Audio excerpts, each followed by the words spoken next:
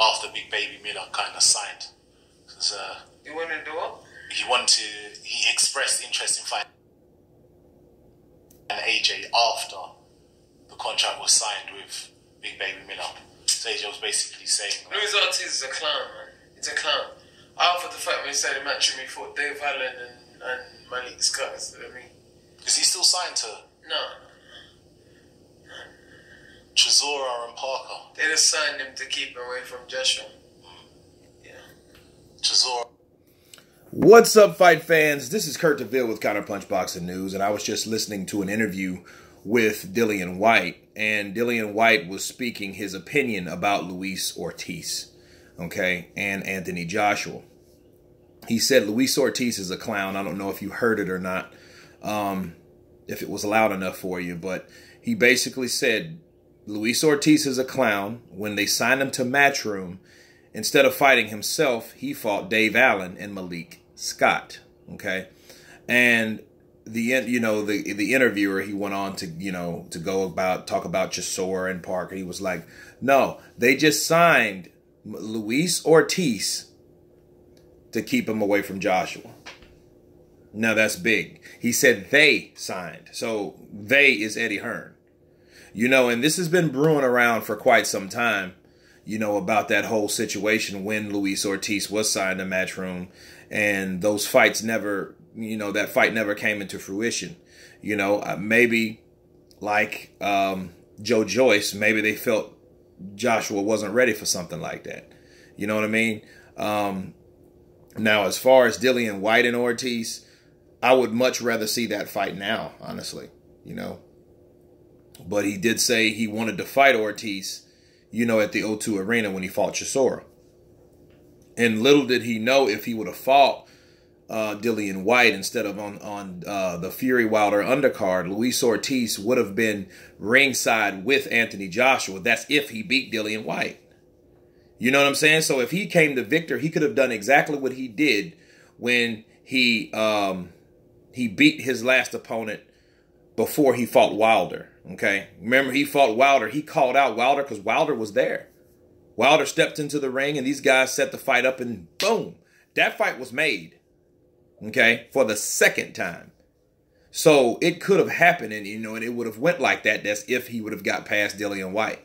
But that fight didn't happen. So you got to ask yourself, is it the management of Ortiz, or is it Ortiz himself, or both?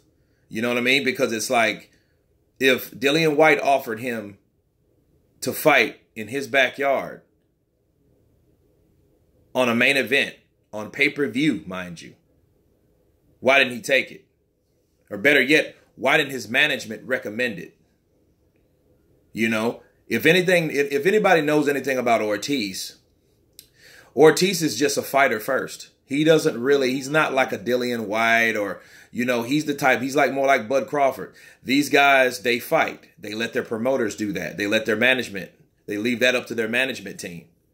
Okay. So saying that, I believe that it is his management that held that fight back, maybe. You know what I mean? Jay Jimenez, maybe he didn't want him to fight particular fights. Maybe he didn't want him to fight that fight because maybe they're waiting out for something bigger. But let's be real. The fights that he's fought after Wilder weren't impressive. In fact, sure, he won those fights, and it looks good for him beating those guys. But look at the competition. Look at the opposition of these guys. They're not on, I think it's Travis Kaufman he fought, okay? But it's not on the level of a Dillian Whyte, or someone that he should be fighting. Because when you fight someone like Wilder, like look at Joseph Parker, for example. Joseph Parker, sure, he lost to Anthony Joshua, but he came right back and fought Dillian Whyte and had a hell of a fight with Dillian Whyte. Now he's being considered for a possible Fury fight. That's how you do it. If you're not going to win, at least fight the guys that still keep you at a certain plateau. Luis Ortiz's management hasn't figured that shit out. So they've failed him in a sense. But the thing I also want to counterpunch too is, Why was the interviewer so, he was like, If it would have been me, if I was interviewing Dillian Whyte, and when I interview Dillian Whyte, I'm going to ask him, what do you mean by that? Please elaborate. Because he didn't ask Dillian Whyte that. Dillian Whyte came out with that info. No, they just signed him to keep him away from Joshua. You know what I mean? He's no, I'd have been like, oh, no. Tell me more about that. You know what I mean? Let me hear your take on that. Because that's very interesting, because that has been thrown around, that Luis Ortiz was that guy that was ducked, but he was ducked by getting signed by the guy that the promoter didn't want him to fight, so he signed him. That's not a normal practice. That happens a lot in different fields, especially in my field. The Screen Actors Guild, if you have a talent over here at Houghton Talent, and then you have another talent at Landrum Talent, well, and then you have a person that's looking for talent and he's a free agent, they're going to sign that person over to Landrum from Houghton, because they don't want their talent tainted with. You know what I mean? They're going to want that fighter. They're going to want that talent to stay dormant over there. So they'll sign them and never submit them. So they never get the opportunities to perform or to have an audition or any of that. As compared to fighting, that's exactly what Eddie Hearn did. Think about it.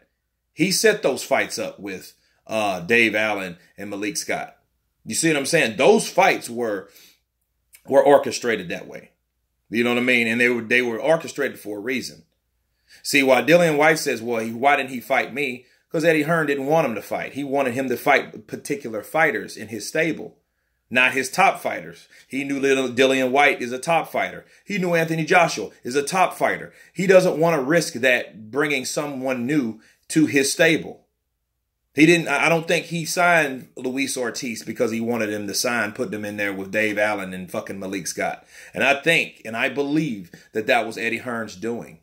You know what I'm saying? So, Dillian Whyte might be thinking, well, hey, it was Ortiz's problem, but it might be the management or the promoter's problem, or both Jay Jimenez and Eddie Hearn. Maybe they got some side stuff going. I don't know, but it just seems strange to me every time a fight comes down. It's always a delay in time. Look at the Ortiz Joshua shit. Why was it such a long delay from him saying, hey, I want you to fight me? You know what I mean? Like, did he get the green light to all of a sudden now call out Joshua after 2 weeks, after a week and a half, week and 5 days or something like that?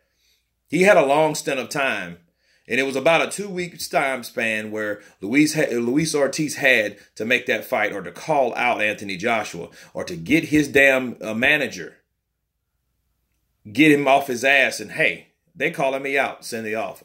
So, I just wanted to run that by you guys. Of course, I'll leave the link below. Tell me what you think about this video. Of course, please subscribe. And you guys been Counterpunch. Peace.